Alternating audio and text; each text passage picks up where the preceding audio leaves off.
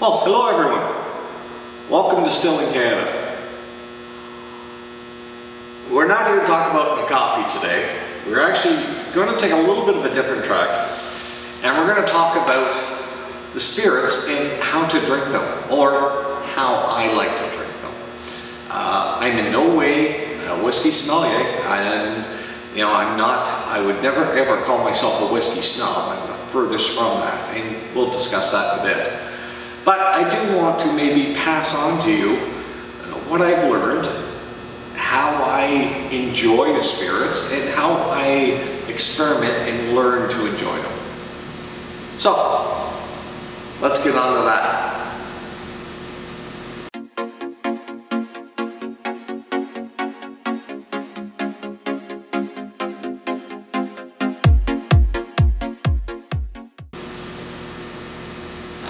So, first off, right off the bat, is your choices of glasses. And we have the three of the ones that I have the most, and although I seldom don't use this one much anymore, this is a evening type of glass, a whiskey on the rocks, or with a Coke, or rum and Coke, that sort of thing. And it's an open flute. It's not for, it's for an evening social event. It's not for smelling, tasting, or defining a single malt or anything like that. It doesn't have the ability to impart the flavors or the aromas that we want into it. But on the rocks, that's a perfect little glass to use.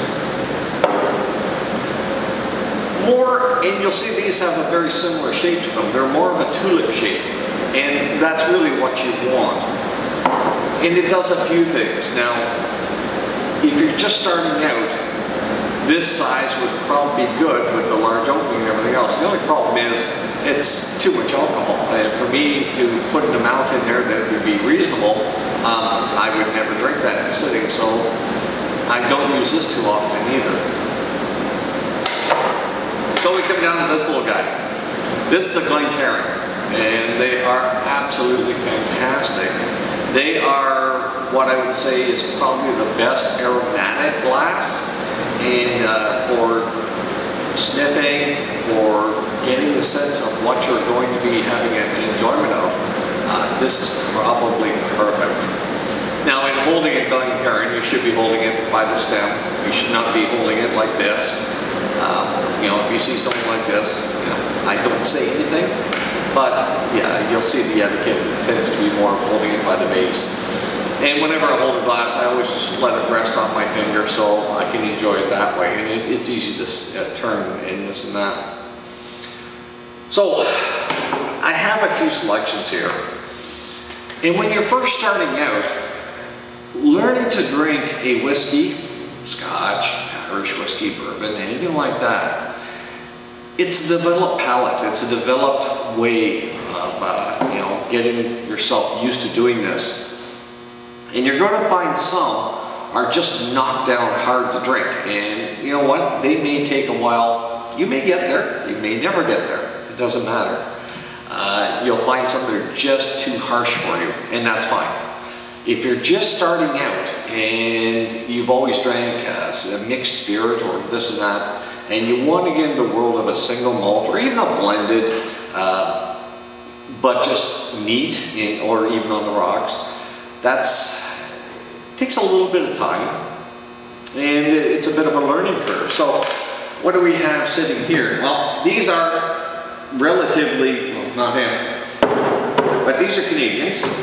These are also all craft spirits. So they're all done by craft distilleries, and they're fairly local to where I am. And I tend to do a lot of these. Well, once again, look around. That is what I'm becoming as well. But I do enjoy this. Now, do I like every one of them? No, of course not. But I do enjoy trying new things. I know that when I get this and I get this, these are been around for a long time. I know what the flavor profiles are going to be. There's no real big surprises in there or any of that. This one here is also a local distillery, and it last drop. They've been around for a while. And this is it's not a whiskey, it is a spirit. It hasn't aged for 3 years yet. So it's a nice bottle, it's kind of neat. He pulled it out a little bit early on the cask, and it doesn't harm at all. It's really a nice little drink. I do enjoy it. Well, you can see I've been in the bottle for a while now. So now you see I poured very little. There's very little in there. And once again, don't be a snob. Whatever someone likes drinking their beverage, that's their choice. That's great. You have no opinion on that. And it's so easy to make someone feel small about how they do this. Avoid that at all costs. So you can turn this around and you can see the oils that are sitting on the glass, and that's just a way of looking at it and to see. But one thing you shouldn't do is you shouldn't sit here and swirl it. When you swirl it in the tulip, what it does is it centralizes the alcohol and releases the alcohol, straight alcohol, right up the stem, right up through the glass. So that if you swirl it and you take a quick sniff, then you're going to get nothing but an alcohol burn. So yeah, avoid that. And when you first start, you know, if you haven't been doing this much or you're just starting into this, you know, take small little sniffs, hold the glass further away, and then, you know, bring it a little bit closer. And while you're doing it, leave your mouth not gaping open, but leave it cracked a little bit. And what this does, as you're sniffing in, and you know, the morning to the evening, you're going to pick up different smells and different things out of what you're drinking. One day to the next, whatever you ate prior is going to affect how you discern what's in the glass. So leave your mouth open. What happens is, if your mouth is closed, then when you breathe in, it actually buffets and stays in your sinuses, and you lose. You concentrate the alcohol up here, and you lose the ability to really discern the flavor of the whiskey or the styling of the whiskey. I find most times whiskeys taste very close to what they smell like. Now, there are exceptions. But also, when I am sniffing one, I'm getting some right on the back of my tongue. And that preps me for the flavor I'm going to be getting. So I know what this is going to taste like before I ever put it in my mouth. And once again, when you're starting, start out here, work it in, just a little sniff, take it away, take a couple breaths, come back in again, take a break, and then once again, you'll work over time, you'll work into moving this almost right into your nose. So you can bring it right up. And you can move it around, and you'll find that you can pick out different flavors as you do that. Now, I like the Glencairn because, once again, although I have a fairly large schnoz, it fits in here fine. You don't have to. If it's too much, just go off to the side. You know, and you can get a lighter sense. If you're ever feeling a burn, stop, back it off. And you know, you may want to change the way this is going to be. We'll talk about that in a second. So when you're about to, when you taste on the back of your tongue from smelling it in, then you're going to be looking at taking a little drink, have a little sip. Not a big gulp. And you're going to take a little bit of a sip, but there's a way of breathing this. Now, you've all seen, or you may have done it yourself, where you've seen people take a large mouthful and then really gag because it's burning, it's hurting, it's everything else. You see tears, you see their eyes winkling a little bit. This can all be avoided in a few ways, but first off is breathing. So when I'm about to take a drink, what I'll do is I'll usually sniff first, and then as I've inhaled, I'll hold that down, that breath down, then I'll take my little sip, I'll move it around, coat the inside of my tongue, my mouth, and then I'll swallow, and then I'll exhale. By doing that, what you've done is you now have the flavors, you've exhaled the alcohol vapors in your next breath in. you're essentially going to get more flavors of the whiskey itself, and you're not going to get the straight alcohol burn, which is, well, what caused you to cough the first time.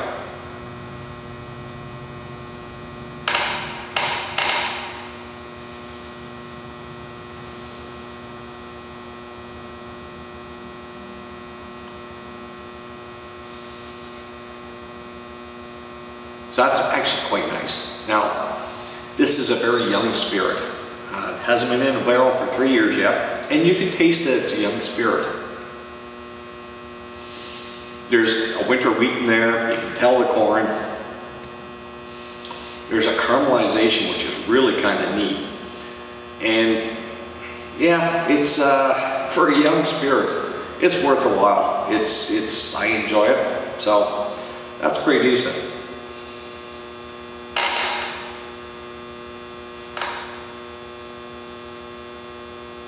Yeah, that's nice.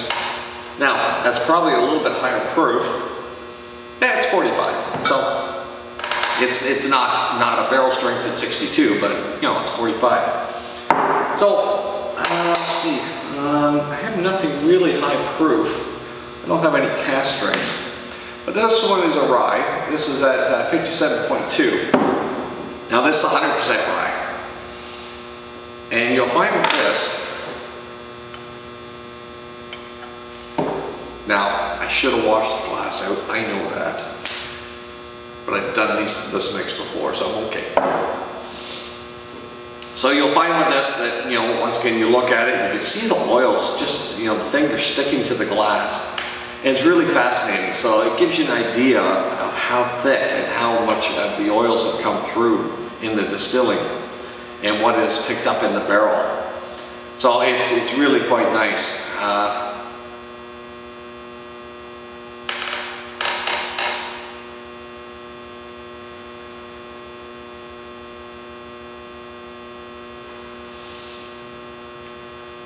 With the rye, it's quite a spicy note. Now, this is at 57%, which is fine. I did say 57. Yep, 57.2. Which is fine for someone who's been drinking or enjoying this for a long time, or has developed fairly quickly. But what you'll find is when you're starting out, there's nothing wrong with using spring water. I don't really like distilled water, but spring water's good. Cutting it down. That's too much. Usually it's great when you have a little straw, a glass straw, you just pick up a little bit and put it in. But cut it down to 32, 35%. There's nothing wrong with that. Nothing wrong at all. And what that does is it cuts off that alcohol burn. And it allows you to get the whiskey flavor of it. Now, over time, you'll probably use less and less water, and you'll increase the ABV into what you're drinking. But you know, when you're starting, there's nothing wrong doing this. I did it when I started.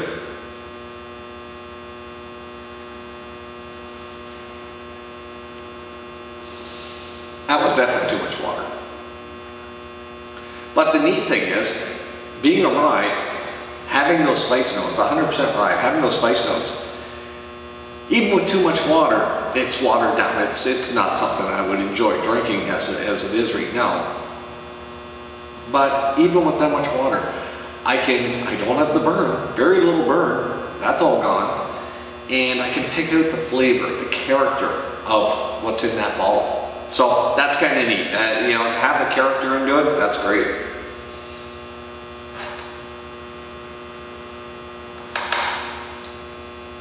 And that's way too watery, at least for my likes. So we've talked mostly about, you know, how to enjoy your spirit and some of the things you can do. And once again, please, a few things that I don't like and I really get turned off by is people who are snobbish about this. Once again, we all have different flavor profiles for our palate. So how I enjoy it, you may not enjoy it. And the next person may not enjoy it. If someone likes having water in there, or likes having ice, that's fine. That's their choice. That's the way they enjoy it. And someone just starting out, I would highly expect them to put water in. And it's also a growing thing. I mean, for a lot of people, this is not something you just jump into and you enjoy automatically. There are certain things, like I started with Scotch, and as a young lad, you know, we took rum and cokes and Ryan Coke and Ryan Ginger. And I haven't had a mixed drink in probably 20 years. My palate changed. I no longer, as you saw, I've already poured 2 or 3, and I haven't had an ounce yet of alcohol. So, you know, it's how you enjoy it. If you're pouring, you know, large drinks and shooting them back, it's not the channel for you. I'm not the person that, you know, you want to learn from. If you're into experimenting and you know, learning new flavors and developing a palate for certain things, yeah, follow along. It's great. You know, there's like, you know, when you start talking about scotches, here we have Auchentoshan. Now, Auchentoshan is a Speyside Scotch, and it has a sherry type finish. And when you're drinking that, take small sips, because you can, you know, the first couple of sips are different than the next couple, and so on and so on. You're learning more, you taste more, you can experience more the further down the line you go. Ardbeg is a very heavy Islay Scotch.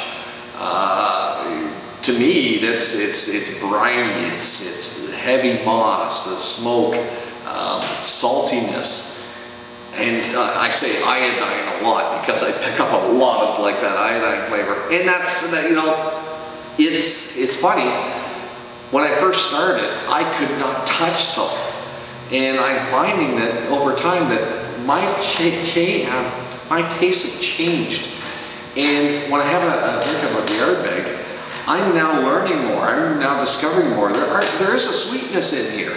It definitely still has that salt, it has the brine and everything else, but I also get sweetness into it as well. So I can, as it's going through my palate, I can feel and I can taste the changes that develop within, you know, mixing with the saliva and getting warmed up to the temperature of my mouth. So I mean, the second you put, you know, this is probably sitting at 60 degrees Fahrenheit right now. And as soon as I put it in my mouth, it's at 98 instantly. So I'm vaporizing some alcohol right away. And then it takes a little bit of time for that flavors to start coming in from the whiskey itself. And that's fine. You know, you drink for what you enjoy. You don't listen to anyone else. It does not matter what anyone else thinks. If you enjoy it a certain way, go for it. If you buy something and you're not a big fan of it, put it on your shelf, try it again later. You may find you develop over time. Now, learning, you know, when you're buying, especially in the higher ends, and I have no real high ends here. Most of this is under 100 each, and I do have some higher end ones. Now, before I spend that type of money, and even once again, the Auchentoshan, that's something you may want to go to, you know, a whiskey bar or a local bar. Try an ounce or a half ounce. You know, I've got a bartender who will pour me a quarter ounce. And it kind of laughs because he knows I'm not there to have a effect in my head. I'm there to experience what's in this glass. And I hope you are too, because that's where this world is really shining, and that's where you grow and you just imagine all sorts of new things that you can try. And that comes into what we're going to be doing here, is we're going to be, you know, not going after, there's the drink, enjoy it. We're going after flavors. And, you know, once again, you know, these distilleries here in Ontario, Murphy's is a great one. You know, they've got a few good products. And there's some of their stuff I really like, and there's some I don't. And, you know, once again, we all have that desire. Same with the Reunion Moonshine. There's their maple one. Great company, some beautiful flavors, and some that I'm not a fan of. And I'm not just a whiskey person. I like pretty much all the lines. Some are good, some are bad. You know, here's a vodka here from Betty's. It's a potato vodka, and it is pretty decent. I like it.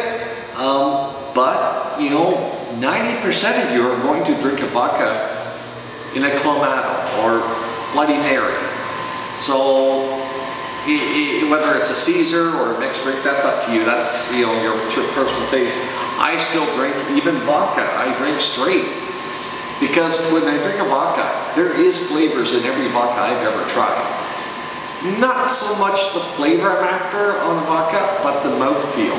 And, you know, in designing our vodka for Silver Fox, that's what we're, you know, aiming at is, how does this feel on my palate? Is it smooth? Is it creamy? This is what I'm looking for. Or is it rough and hard? You know, it's your desire. When you look at things like moonshine, you know, here's White Lightning from Murphy's, and oh, some of you should know this one. This is the Climax. Now, this is one of the most popular selling bottles in the United States. And once again, he has a TV show there that promotes it and everything else, and you know, it's great. He's done some really interesting things. Am I a fan of this? Not really. I'm not going to knock it. I've tried it a few times. It's just not my style. But I have friends that think this is great stuff. So once again, I can't tell you if it's good or not. I can't tell you if any of this is good. I can tell you what I like. That may not be what you like. So, you know what? It comes down to how you enjoy it. You can get by the alcohol burn. You can start off, you know, cutting the proof down, you know, make it a 35, 30% ABV. Whatever you feel you can get without that burn, you know, and you'll find that over time you'll go straight, you'll go for the higher strengths, and you know, don't get into pouring yourself large, you know, 1, 2, 3 ounce shots. There's no need, you know. Typically pour a little bit, just sip a little bit at a time. You know, you know, you can see there's not a whole lot here. That can last me, you know, a good 20 minutes, half an hour, easy. Try not to shoot your whiskey. You know, there's vodka for that, or tequila if you want. Once again, that's not my cup of tea. When I have a whiskey, I like to enjoy it. I like to discover it, learn new things about it. So, folks, thank you for joining me. Still in Canada is here, and once again, Silver Fox Distillery behind me is here because of people like you. You know, love your comments. Glad you're enjoying what I do. I'd like to do more content once we get into the distilling, and we're looking forward to that in the recipe room in the lab. So you'll see a lot more of that, and we're excited about it.